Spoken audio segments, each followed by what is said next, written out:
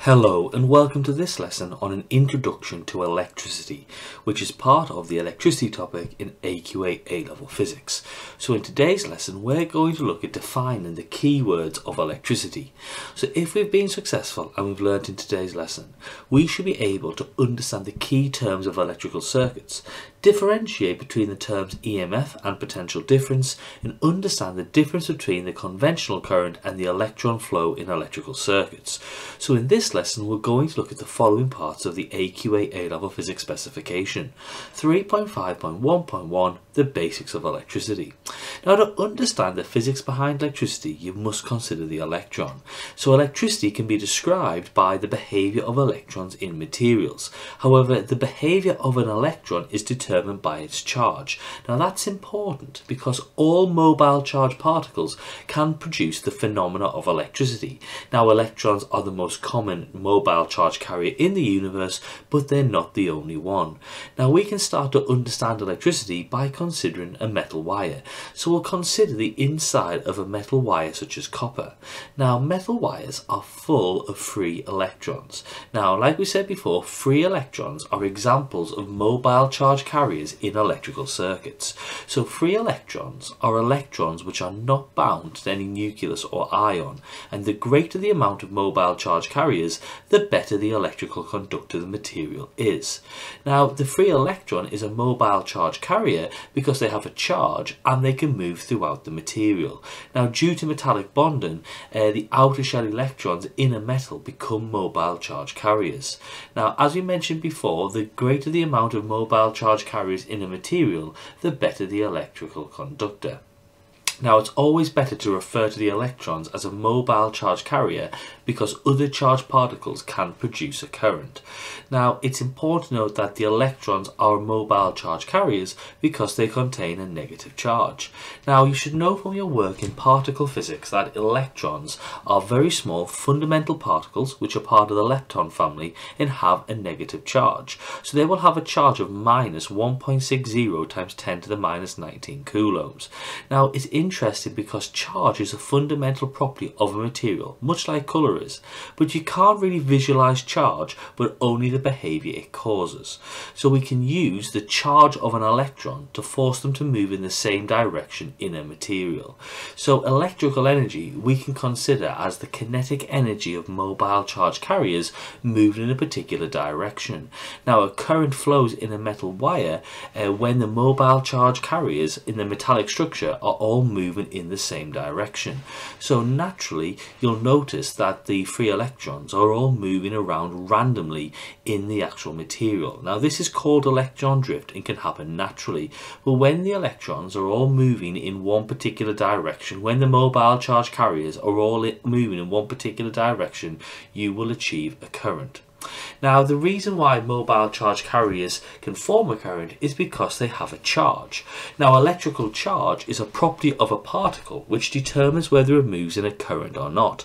So for example, an electron has a negative charge. Now charge is a property due to the behaviour it exhibits. So all negatively charged particles repel all other negatively charged particles, and all negatively charged particles attract positively charged particles.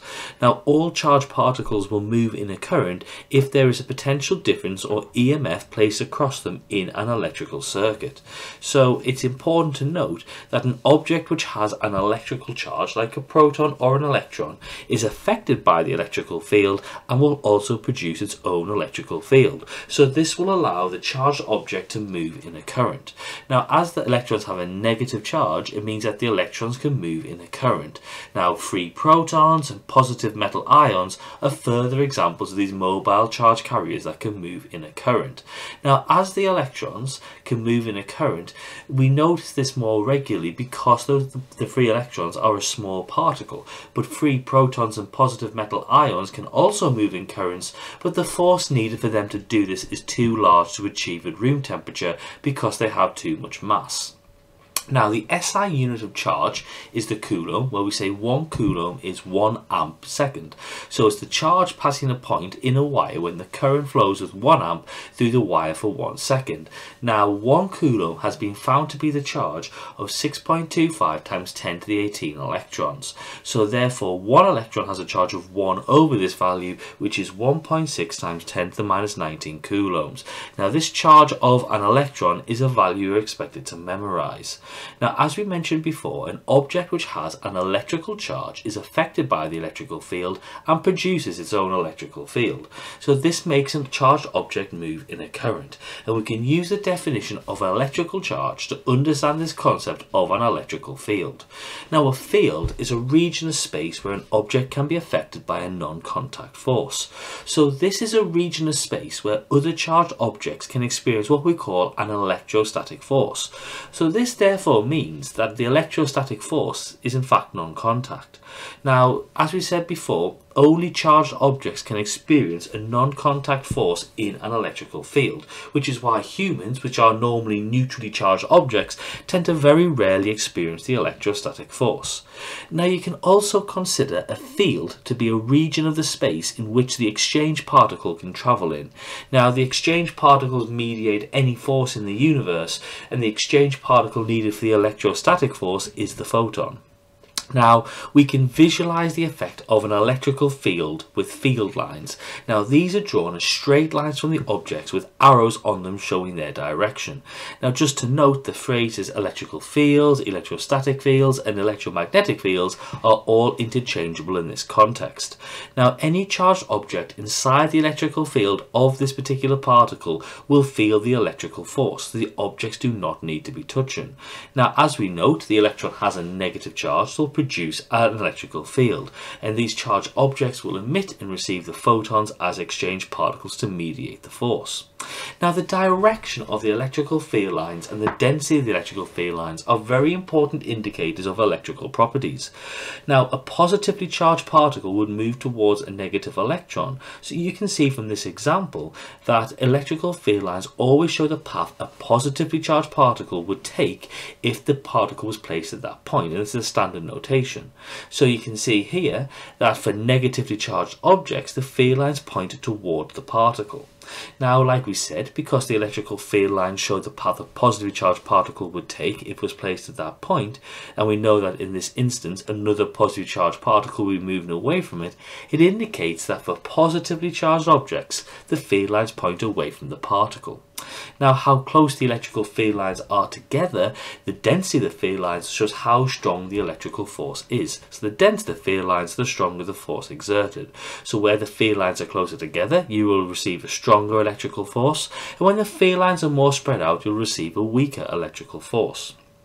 Now, there are two types of voltage in electrical circuits. There's the electromotive force, the EMF, and the potential difference, the PD. Now, the electromotive force is the energy supplied by the power source to each unit of charge, so to 1 coulomb, whilst the energy transferred from the charge to the output of the circuit is the potential difference. Now, in theory, you would say that the electromotive force would equal the potential difference, so the input energy per unit charge would equal the output energy per unit charge, but there's also always some energy dissipated due to resistance, and we would also put that over the unit charge, so we will call that the lost volts. So the electromotive force, which is the input energy per unit charge, is equal to the output energy per unit charge plus the energy dissipated from the circuit per unit charge. Now, any source of electrical energy is an EMF source, so things like batteries and cells and power packs, and any source of electrical energy output is a potential difference transducer. So anything that provides an output to electrical energy has a potential difference, and the common name for these electrical circuit outputs is a transducer. Now, we can show the difference between the voltages with the following. So you can see your battery here provides an EMF into the circuit, and the two bulbs have a potential difference out of the circuit. Now, if there was no energy dissipated in the electrical wiring, then EMF in would equal PD out, but there is energy dissipated in the wiring, so therefore EMF in is equal to potential difference out plus waste energy dissipated, but we will call that in this instance the lost volt. volts. Now this concept, which produces the waste energy in the electrical circuits, is called the internal resistance. Now, we can place an electromotive force across a wire which can make the mobile charge carriers want to move in a particular direction. Now, the electrons want to move to the opposite charge, so to the positive, and move away from the same charge, the negative. So what's important to note is that an EMF is provided by a battery or power pack or mains, and what happens is it tells us that the electrons are attracted towards the positive and they're repelled from the negative to produce what will happen is your electrons to flow in the, or mobile charge carriers to move in the same direction. So as a result, you will get a current forming. So the electromotive force will cause your mobile charge carriers to move in the same direction. So we can say that for an electrical current to flow through a closed circuit, the circuit must include a source of electromotive force. So the electromotive force will cause a current to flow when there's a complete circuit. So we would say that the electromotive force is the ability for the mobile charge carriers to do work in the electrical circuit.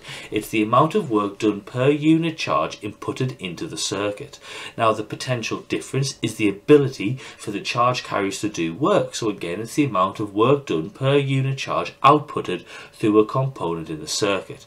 So we can say quite readily that the potential difference and the electromotive force allow a current to flow in the conductor. Now current is the movement or flow of charge carriers through the conductor. The more charge carriers that flow, the larger the current. The quicker the charge carriers flow, the larger the current, and current is measured in amperes. So we can summarize these concepts with the following picture. The current measures how the unit charge moves through the material. So the current measures the rate of flow of charge in your material. Now the electromotive force measures the energy needed to move the unit charge in the material. So it measures the energy given to each unit charge to move in your material, whilst the resistance measures the difficulty the charge has in flowing in the material. So the resistance is what we can call a proportionality constant between the potential difference / EMF and the current, because it measures the difficulty of converting the energy given to the charged particle into movement. So the higher the resistance, the lower the current, as the charge finds it more difficult to move, because they would need more energy to move the charge through the material. So this leads to the following concepts in electricity. Current is the rate of flow of charge in the material, and is measured in amperes, and is given the equation current is equal to charge over time, or I is equal to delta Q over delta T. Now charge is the property of a particle that will allow it to experience a non-contact electrostatic force and move in a current, and charge is measured in coulombs. So we can say charge is equal to current times by time, or delta Q equals I times by delta T. Now the electromotive force is the work done per unit charge to make mobile charge carriers move in a current, and is measured in volts. And we say that the electromotive force is the work done over the charge. So EMF is equal to work delta W over delta Q, whilst potential difference is the work done per unit charge transferred out of the circuit when the mobile charge carriers move in a current, and potential difference is measured in volts, where potential difference is work done over charge, or delta W over delta Q. Now the electromotive force is the work done per charge into the circuit, and the potential difference is the work done per charge out of the circuit. If there was no internal resistance, then the PD in EMF would be the same value. Now if we consider electrical current flows out of the positive terminal of the cell and back into the negative terminal of the cell, which we call conventional current. But if you think about it, negatively charged electrons flow from the negative side of the cell to the positive side, because opposites attract and the same charges repel. So this is the direction that the electrons are actually moving through the conductor, which we call the electron flow.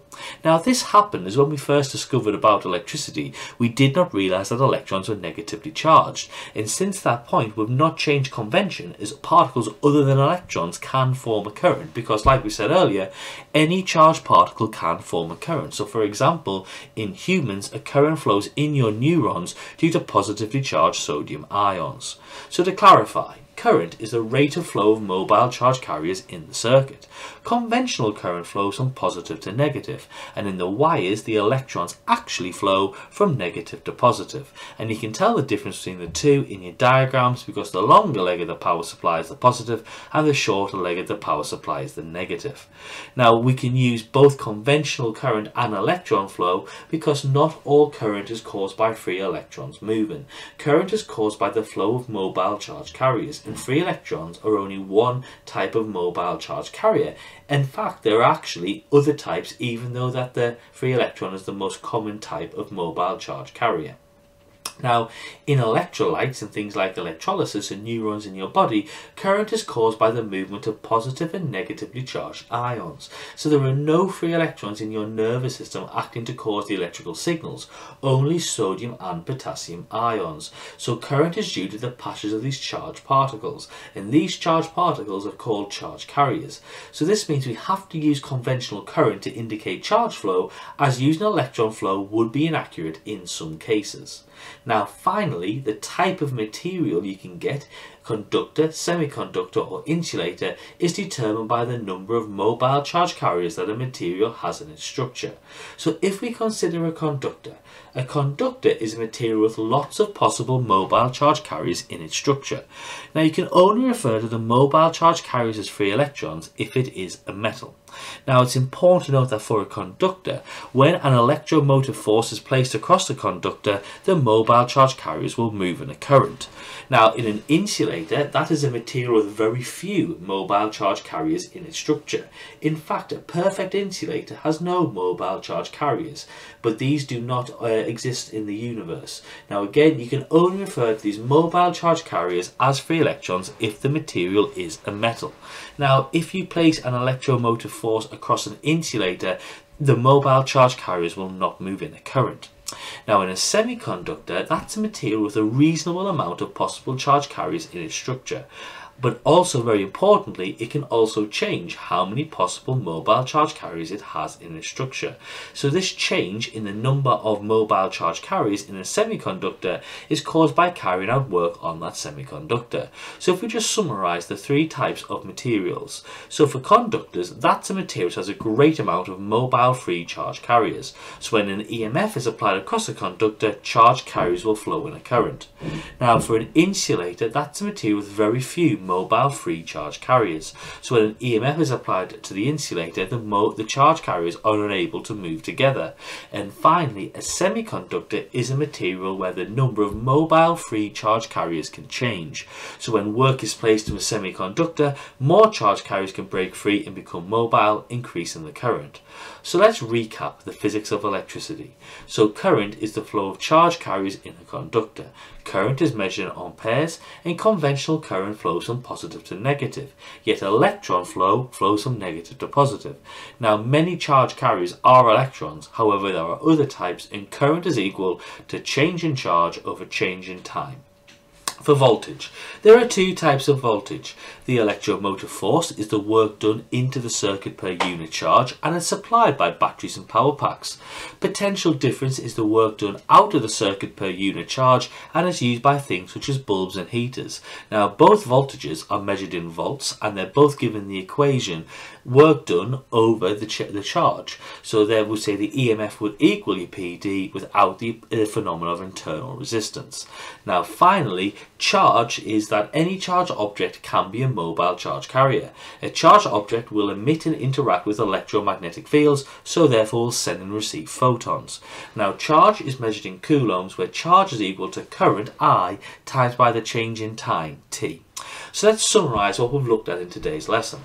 Electrical current is the rate of flow of charge, and potential difference is the work done per unit charge. I is equal to delta Q over delta T, V is equal to W over Q, and resistance is equal to V over I. So if we've been successful and learnt in today's lesson, we should be able to understand the key terms of electrical circuits, differentiate between EMF and potential difference, and understand the difference between conventional current and electron flow in electrical circuits. So thank you very much for watching this lesson on an introduction to electricity, which is part of the electricity topic in AQA A-Level Physics. Thank you very much for watching, and have a lovely day.